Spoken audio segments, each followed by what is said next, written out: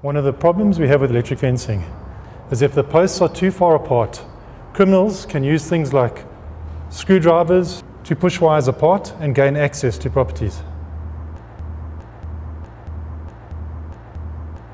What we have learned at the top end of the market, where we're doing central monitoring with low voltage systems, is that the best place in any taut wire system is to have your monitoring done in the middle. Due to expansion and contraction, we're dealing with steel wire.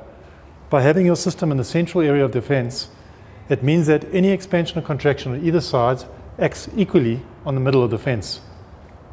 For equal expansion and contraction on both sides of the fence, it's best for us to have spring tensioners on both sides of a point, tensioning equally on the fence, so that the middle area will always remain in equilibrium.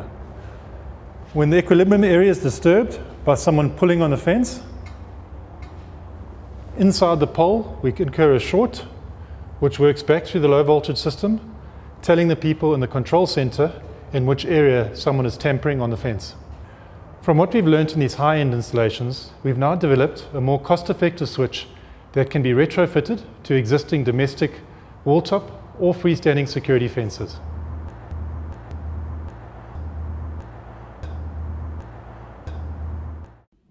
In this graphic, we see the patented JVA tamper switches on a wall-top fence. Once again, you can see the switch is centered between two spring-loaded tension points. The switch has adjustable discs inside so that one can set the sensitivity of the tamper switch. Multiple switches can be added to one post or along a single strand if higher security is needed. It is important to earth all brackets that have the tamper switches attached to them. When someone tries to separate the wires anywhere on the fence, it will activate the tamper switches. The current will be diverted from the fence line to the bracket and down to the ground, shorting the fence. This will trigger the high voltage energizer monitor, which will in turn activate an alarm, armed response, warning lights, etc.